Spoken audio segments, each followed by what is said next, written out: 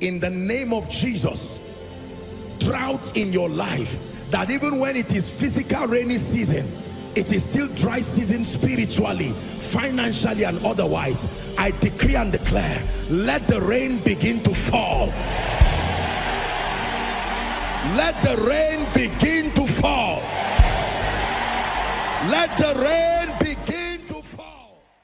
You're welcome to another spirit-filled message on Christocentric Message. If you're new to this channel, I would entreat you to hit on that subscribe button and then to like this video. As well, I would want you to share this message across, because we believe that as this message is coming forth, it's going to bless you. Graces are going to be imparted unto you, and then God is going to visit your home. Thank you for watching. Stay blessed. Hallelujah.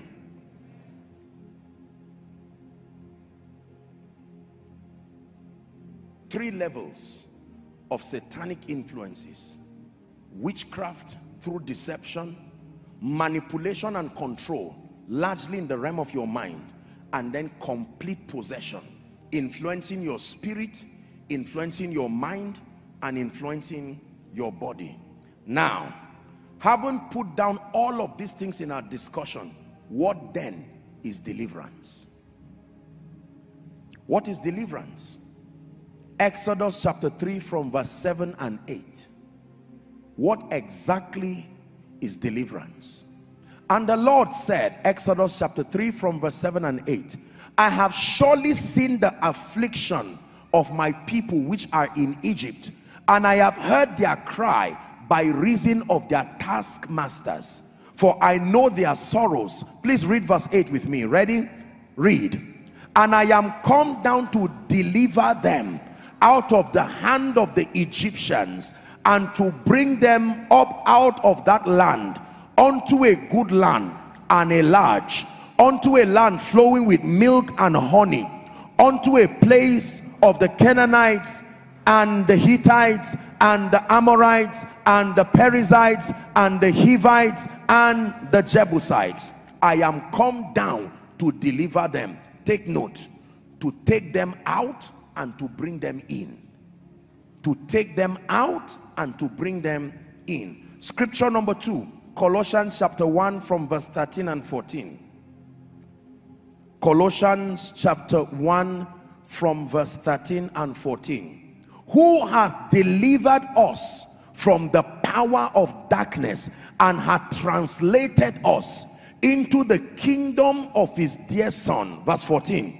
In whom we have redemption through his blood, even the forgiveness of sins. Recall that I've taught you here that there are two dimensions when it has to do with the dealings of God and man. Number one, there is the prophetic dimension, realities from God's standpoint, that every time God speaks, he speaks from a realm that is finished. And number two, there is the experiential manifestation of that which God intended happening in time. Two dimensions. When you read the Bible, you will see God establish certain things. For instance, none shall say in Zion, I am sick. For instance, we've been delivered. Not we are being not there is deliverance going on. We are delivered. It is our assignment to make that which was spoken become manifest. Are we together now? You have to understand this. Write this down, please. What is deliverance? I was going through the notes that I made last time I was doing mystery of deliverance, and I saw this definition. I worked on it a bit, but it's a powerful definition. Listen carefully. Generally speaking, the word deliverance connotes rescue or freedom from bondage, danger, and evil. Generally speaking, the word deliverance connotes rescue or freedom from bondage, danger, and evil. Generally speaking, this is just a general idea. The word deliverance connotes rescue or freedom from bondage, from danger, and from evil. Deliverance also means salvation. Deliverance also means salvation. Generally speaking, deliverance connotes rescue or freedom from bondage, danger, evil. Let me define deliverance proper now. Deliverance, I wrote here, is the scriptural strategy. Deliverance is the scriptural strategy for experientially establishing. I will take it very slowly because I don't want you to miss anything here. As long as it is obtain grace to write it, there is victory in that sentence. Are we together? Deliverance is the scriptural strategy for experientially establishing the victory and authority of Jesus Christ. Let me stop there so you write. Deliverance is the scriptural strategy for experientially establishing the victory and authority of Jesus Christ over Satan and demonic forces as it relates to the life and destiny of the believer. Deliverance is the scriptural strategy for experientially establishing the victory and authority of Jesus Christ. The victory and authority of Jesus Christ over Satan and demonic forces, over Satan and demonic forces as it relates to the life and destiny of the believer. Establishing the victory and authority of Jesus Christ over Satan and demonic forces as it relates to the life and destiny of the believer. If we're together, say amen. Now listen as I read it without breaking. You've been writing, I want you to hear now. Deliverance is the scriptural strategy for experientially establishing the victory and authority of Jesus Christ over Satan and demonic forces as it relates to the life and destiny of the believer. Write this down. Deliverance and by extension spiritual warfare. Please don't be tired of writing. Deliverance and by extension spiritual warfare for the believer in Christ. Deliverance and by extension spiritual warfare for the believer in Christ is about establishing and manifesting victory rather than fighting for it. Deliverance and by extension spiritual warfare for the believer in Christ is about establishing, underline establishing, and manifesting victory rather than fighting for it. 2 Corinthians 2 and verse 4. That means deliverance, and then it extends to spiritual warfare for the believer in Christ. Our idea of deliverance is not fighting for victory, is engaging the systems that establish and manifest the victory that has been wrought in Christ. Do you understand this now? It's important to get this definition. It will mean the world as far as challenging and contending for that which Christ has given you is concerned. Because there are ideas about deliverance that connotes fighting Satan. So you are not sure whether you win. You just fight and watch as it happens. That is not scriptural. That will be an endless struggle in ignorance until you are defeated. For the believer, our idea of deliverance is engaging the systems and the forces of victory given to us in Christ to establish and manifest our victory in Christ over Satan, over demons, principalities and powers. 2 Corinthians 2:14. 2 Corinthians 2:14, 1:4. Do we have that? Now thanks be unto God. Let's read together. Now thanks be unto God which causeth us to triumph where? In Christ, not by our ability, in Christ, and make it manifest, that's right, the savor of his knowledge by us in every place. Now thanks be to God who causes us to triumph. We triumph, but there is one who causes us to triumph. The Bible calls him Christ Jesus. 1 Corinthians 15:57. 1 Corinthians 15:57. Let's read together again. Ready? 1, 2, read. But thanks be to God, which giveth us the victory through our Lord Jesus Christ. Shout amen. Amen. But thanks be to God, which giveth us the victory. So when it has to do with deliverance, your concern is not fighting Satan. Your concern is not fighting demons. Your concern is not fighting curses. Your concern is not fighting yokes. Are we together? Your concern is taking advantage of what we call the weapons of victory that have been given to you in Christ. We are going to deal with the weapons. What are they? Because the Bible says to put the whole armor of God, but there are weapons of victory that have been given to us. Weapon number 1, the power of the word. Weapon number 2, the power of the blood. Weapon number 3, the power of the name given to us.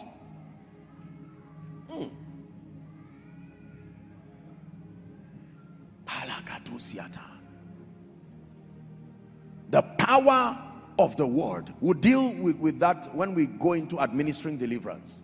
The power of the word, the power of the blood, the power of the name. All of them are not doing the same thing. No.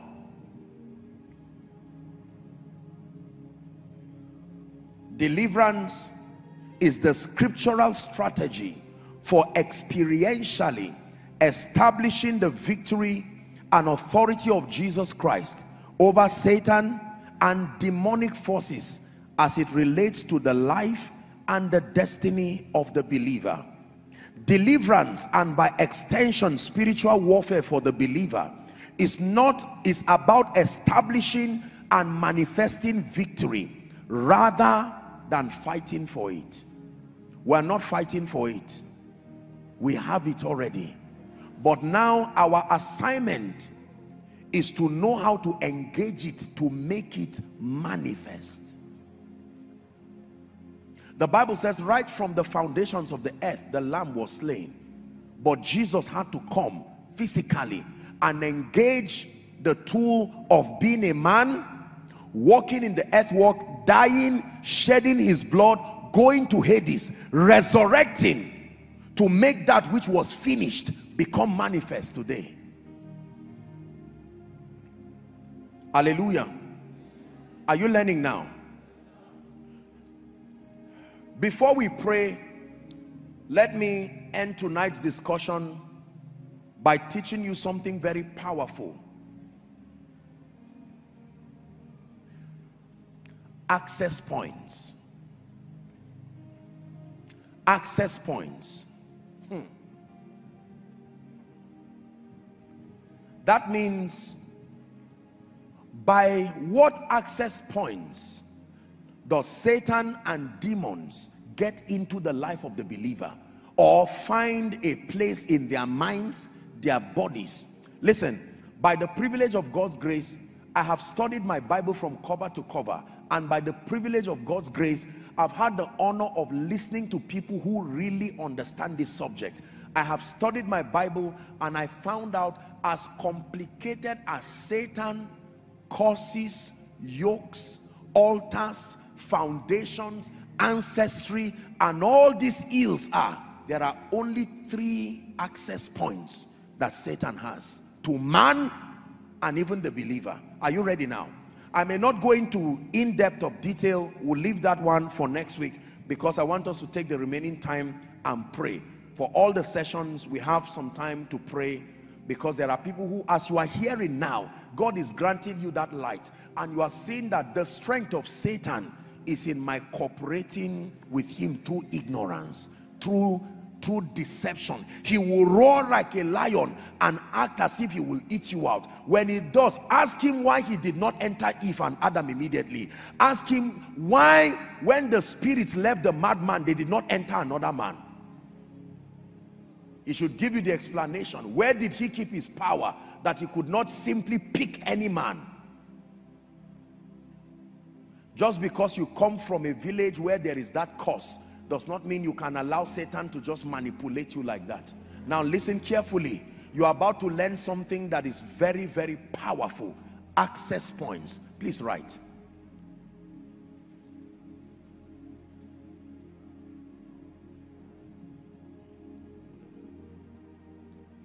Are you ready? There are 3 biblical access points.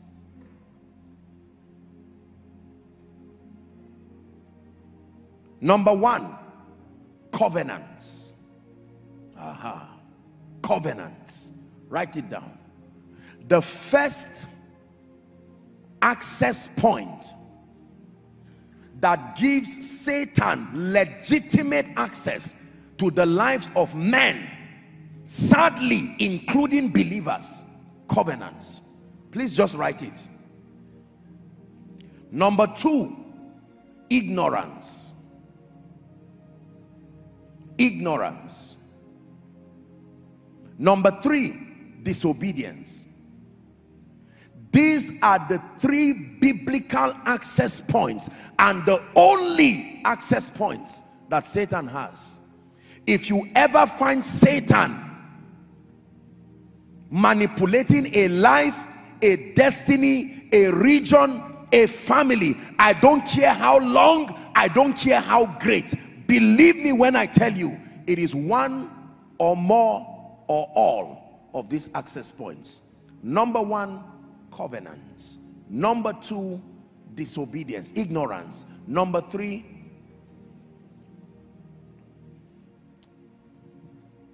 of the 3, the most effective for Satan is covenants. Do you know why? Because covenants have a transgenerational implication. Covenants, ignorance, and disobedience are all interrelated. But covenants seem to be powerful because it is on legal basis.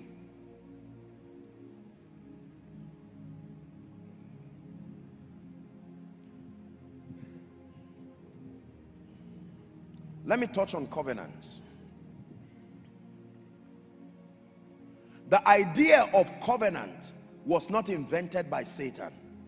The idea of covenant was invented by God. It was God's own intelligence to manage the inconsistencies and to manage the emotional frailty of man. Listen carefully. God gave man a will, and the fallen man by his design is frail with several emotional vacillations. And if man is going to partner with God sustainably, there has to be a way of binding man that is greater than his emotions. Covenants. Because covenant is a non-emotional activity. That means you can't just decide to change it. Anything God wants to do with man that he wants to take seriously, he will tie a covenant to it. My covenant will I not break, nor alter the thing that is gone forth from my lips. You know, believers play with the idea of covenants, and you will see that everything God takes seriously, marriage, he took it seriously and he tied it to a covenant. Do you know why? Because he knows under normal circumstances the couple can run away by the next day. So he put covenant, a non-emotional binding, so that it's not about what you feel or you don't feel. There is an influence that is higher than your emotional vacillations. Salvation is a covenant. Whosoever believes him. If not, there are people who can be so bad they don't deserve to be saved. However, because it is a covenant, Whosoever calls upon the name of the Lord, it does not matter who that person is, provided you confess with your heart. Let me tell you, if you are given the keys for salvation, there are people whose level of evil, if you see them, you will tell them, don't near this altar. However, because it is a covenant, whosoever believes in him, even if you are Saul, even if you are Paul, whosoever. The only personalities that salvation does not capture are fallen angels. Salvation is not for angels and non-human spirits. I'll be teaching you the rules of engagement. That is why Satan and demons cannot be forgiven. Salvation is for men. Salvation is for men. The benefit of salvation extends to creation, but animals don't have to give their life to Jesus. They are already under the dominion of man. The same way when Eve ate, nothing happened till Adam ate. That is the same way. What animals and plants do does not matter, provided the man in control is still in touch with God. Are you seeing that now? Animals and seas and all of this only are harsh to man because man had willfully given his authority to Satan. I pray you're getting what I'm teaching you. Covenants are very powerful. Everything that God wants to do with you, if he wants to take you seriously, there will be covenants. Because by the frail nature of men, that's why you hear that there are relationships called covenant relationships, non-emotional. Is that true? When you get a job, watch this. It may not be called covenant, but there is something given to you called an employment letter. Is that true? It clearly spells the terms. You are going to be given 500,000 every month. They calculate it for you per annum. You have 30 days, 1 month leave. You can spread it 3 or 4 times. They give you all of those things and then you sign. The signing is a declaration of your consent that if for any reason I violate these terms, is that true? The company has a right to punish me based on their modus operandi, and that if I comply with these terms, I have a right to take the company to court for defaulting. Covenants. Say covenants. That is the reason why when Satan came to our forefathers, he did not suggest. He called them and said, you want me to help you? Let us have an agreement. Now you see, an altar is simply a system of authorization. Again, we'll discuss that next week when we talk about altars. An altar, because you will see that what we call the mercy seat in heaven, in fact, God himself sits, his throne is an altar, a system of authorization. Let us therefore come before the throne of grace, that we may obtain from that throne. He literally sits on an altar. An altar is a system of authorization. The assignment of an altar is to insist that the terms of a covenant remain binding, even when those who initiated it are no more. An altar is the spiritual system that supervises compliance to covenants. There is no true covenant until there is an altar, and that altar is built and ratified with blood. So that even though our forefathers have long gone, even though those who brought all kinds of demonic things have long gone, but the altars that represent the witness are still there. So after 50 years, 100 years, the spirits have legitimate access to the people within that region. And every time you want to accuse them, they go back and make reference. The altar remains a witness. I am not an illegal occupant in this land. I was willfully invited, and your forefathers, and you were in the loins of your forefathers. That is the reason why the sacrament of the communion and the sacrament of baptisms, these are covenant type things too. How did you get into Christ? It was by the mystery of that covenant. Drink this. This is my blood of the new covenant. Do this as often as you can in remembrance of me. Are we together now? Watch this. When the angel of death was going to pass over Egypt, remember, the condition for salvation was not your personal righteousness, whether you were a Jew or not. Just find a house. The house did not have emotions. Provided there is blood on the house, whoever is in it, you are saved. But when you are in that house, even though you are saved, there will still be a difference. If you wanted to become a Jew there, you have to submit yourself to circumcision.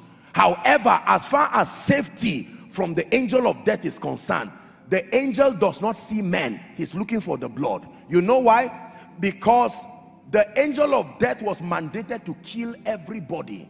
And like we say in theology, when he came to some homes, he found them already dead. Because the blood is a sign that the death that should happen has happened. So the angel of death will pass. As far as the angel of death is concerned, he killed everybody. It's only that when he came, some people, someone had helped him kill the ones in the house. So he moves to the house where there is no blood and creates blood there. Listen, that is the same way when a covenant has been ratified by blood, an authorization is given that everybody who comes from this region, this spirit, when you see them, have no fear. Through ancestry, through bloodline, or through their personal activities, they have brought themselves to that point. That is the reason why when you are dealing with issues of legal access, you do not cast it in Jesus' name. It is the blood that speaks. There are rules of engagement. Look at me. As powerful as God is, he did not cast sin out of man. You would think God will look at man and say, I am God, I am creator. Man, be free. No. When he gave Satan the authority, it was willful, and it would take the blood. This is why a lot of believers just pray and say it is done, and it is not done, because they do not understand the power of the covenant that brought them that trouble. Go and read the history of many lands. You will hear that they buried human beings. They buried people alive. Do you know the power of blood and the power? Human beings were the zenith of God's creation. And you will not just carelessly say, I don't believe, I force my mind to think right. You are joking. It takes the blood. And you see, in the realm of the spirit, blood is currency. And from the physical world, you know that there's dollars, there's naira, there's pounds, there's whatever it is. I don't know how much $1 is to naira now. Don't say it. Hallelujah. But one thing we know is that it's not 1 naira to $1. Are we together? Because the blood of Jesus speaketh better things. Every blood speaks something. But with respect to what we want, the only blood that can speak to the degree. 1 million naira can pay for rent of a certain kind of house. But you can look at a certain house and you know that as wonderful as 1 million is, it can't go beyond it. You will need something else. The blood of Abel, the blood of bulls, the blood of goats. They could do something in the realm of the spirit. But when Jesus came, listen, please don't mix next week. As I teach you the power of the blood is powerful. Everybody's blood, including your own.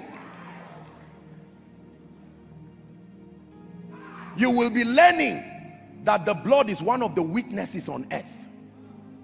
Do you know what that means? There are 3 things that have lived as long as the earth.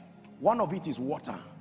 This water you are drinking, you are not the first person to drink it, because it recycles. You don't know who else has taken it before it got to you.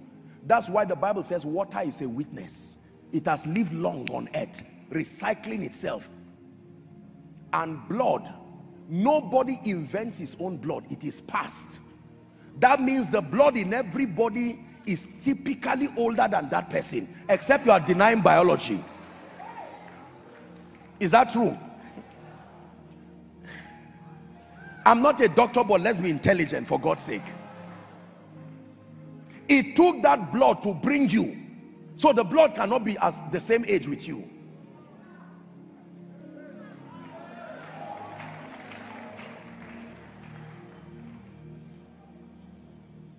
There are three witnesses in heaven: the Spirit, the Word, and the Father, the Spirit, and the Word. And these three agree.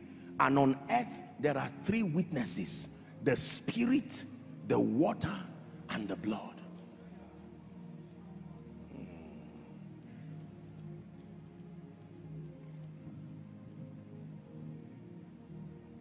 Many of us have found ourselves in situations today. Listen to me, we're wrapping up. You have prayed and prayed and prayed and fasted, and as soon as you are done with the fasting, the same thing you prayed about happens casually, as if you were wasting your time in all that fasting. You were praying to stop some spirit that is coming to molest you, and just when you finish the last fast, that sleep, you just took a little siesta, and that spirit comes again to rubbish your fasting, because there are rules of engagement. There are people who will not listen to me. The fact that you are not listening to me is a sign that there is an attack already. That is a symptom of an attack. Listen, I will always tell you, I'm not just speaking from scripture alone. I'm speaking from experience. There are things in your life that will never grow. There are things in your life that will never thrive until you understand the rules of engagement. For everybody seated here under the sound of my voice, listen to me, who is trusting God for some kind of liberty for yourself, for your children, or for your family, please hear me. There are only three access points. As complicated as your life may seem, don't let the devil confuse you. It looks like there are 1 million doorways. It's a lie. There are only three access points. 1, covenants. 2, ignorance. 3, disobedience. That's it. So you know what to close to be free. And ye shall know the truth. When you know the truth, when both the deceived and the deceiver know the truth, deception dies. The strength of deception is that the deceiver knows the truth, and that's what he uses as an advantage. When the ignorance of the deceived cooperates with the knowledge of the deceiver, deception happens. The cure is not necessarily driving the deceiver alone, but that the deceived must also come to the point of knowledge. When you come to that point of knowledge, now the deceiver does not have an advantage over you.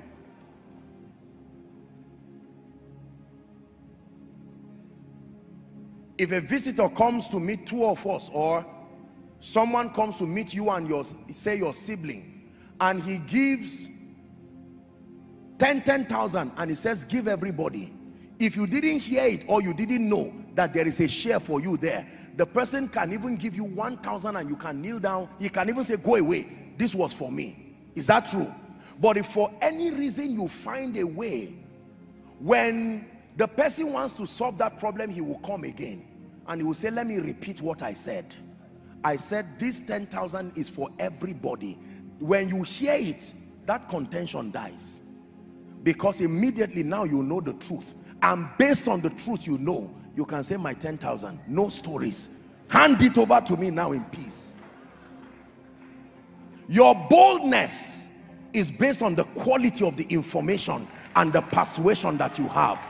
When you rebuke the devil and speak, and then you go back and you are afraid and say, did I talk too much? Oh God, forgive me. It's because you are not sure of something that generates the power and the courage.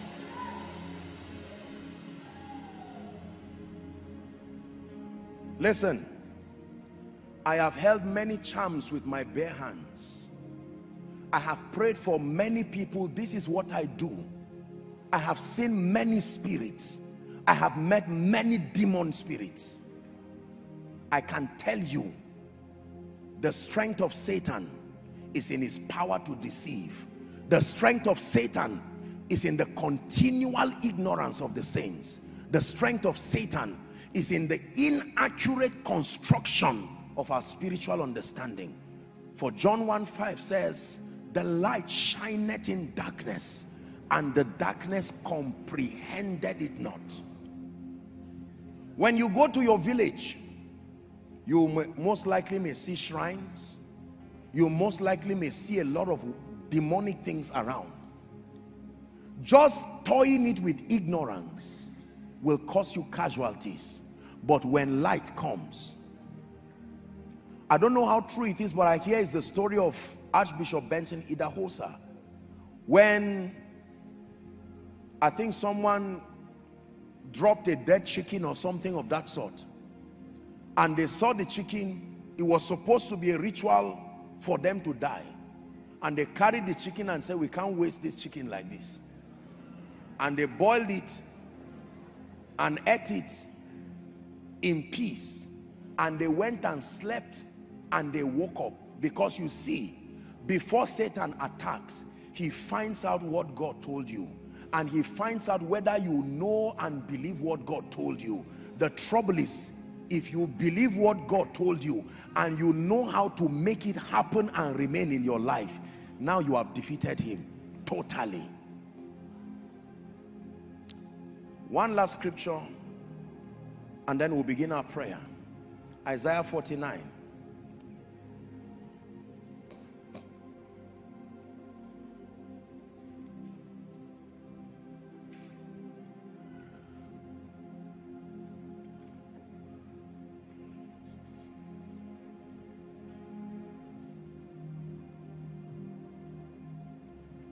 Isaiah 49. Let's start from verse, that should be 24. Isaiah 49, 24. Shall the prey be taken from the mighty? It's a question. Or the lawful captive? You know who a lawful captive is? A lawful captive is one who was bought from a slave master.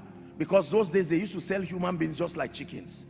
And so if I'm a slave and my slave master comes and exchanges money with someone and they transfer me, I am still a slave. I am a lawful captive. Number two, if a king leads a delegation to go for war and they conquer the people and kill the king, all the people within that land become slaves. Is that true? They are called lawful captives. For instance, Israel in Egypt, they were lawful captives. That's why they could whip them to build those pyramids and all those Egyptian buildings. But he's saying, is there a possibility that when the mighty has taken a prey, or the lawful captive, can he be delivered? Let the Lord answer it by himself. But thus saith the Lord, even the captive of the mighty shall be taken away, and the prey of the terrible shall be delivered. For I will contend with him that contended with thee, and I will save your children.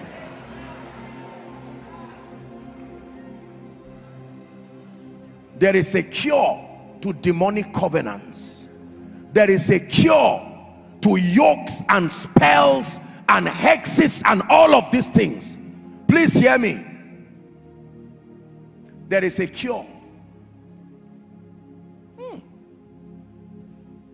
When Jesus Christ hung on that cross, it was not just the body of a 33-year-old man hanging. His blood was touching the earth. That old earth that is one of the witnesses. When he drained his blood, and according to the revelation of Paul to the church in the Hebrew church, when he went as a high priest and a lamb also, he poured his blood once and for all, and he returned back to the earth and said, all hail. He said, all authority in heaven and on earth has been given to me. Listen, John said, I wept for no man. That means men are doomed. I wept, for no man is worthy to open the book and unlock the scroll. And the elder said, weep not, weep not. Oh, crying comes to an end. Weep not, weep not, for behold, the Lion of the tribe of Judah, the root of David, has prevailed. The word prevailed means qualified to open the book and loose the 7 seals. Verse 6, and I beheld, and in the midst of the throne were 4 beasts, and in the midst of the elders stood a lamb, as though he had been slain, having 7 horns and 7 eyes. The lamb that was slain. Now unto the Lamb upon the throne we raise up, we raise up. For you are God and God alone. Hallelujah, hallelujah. Now unto the Lamb upon the throne we raise a sound, we raise a sound. For you are God and God alone. Hallelujah, hallelujah. Listen, can I tell you this? The Lion of the tribe of Judah has prevailed. Listen, listen. There are people today who under normal circumstances you should not rise. I don't know what my forefathers did. I don't know what they did. In dating, there is what we call AD and BC. Is that true? The middleman was Jesus Christ. I may not know what happened before he came, but the good news is that he came. He came. He came. Please listen to me. Your destiny depends on what you are hearing. Remember everything I taught you today. Satan is not looking for your money. He's not looking for your fruitfulness. He's not looking for your job. He's not looking for your health. He's looking for loyalty. Transgenerational loyalty. And that the structure of his operation largely is deception. He manipulates strategies that fights the word of God. The principal raw material for his fashioning his attack against you is the word of God. It's amazing that it's not only God and believers that use the word of God. Satan uses it too. It is his principal raw material.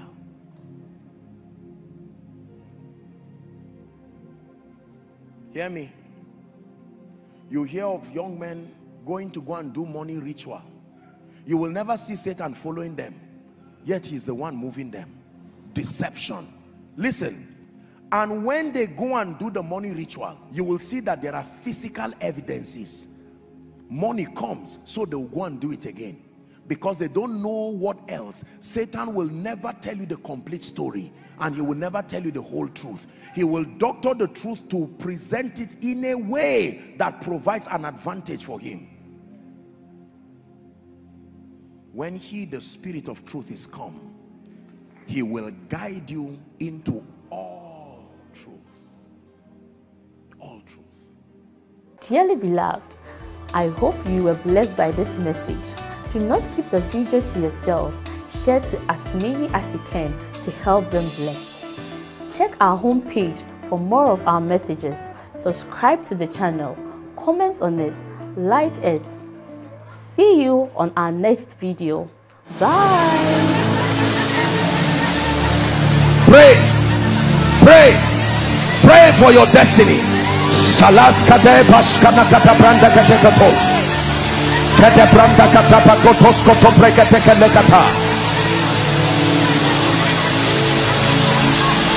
The phase of development. Lord, grant me the discipline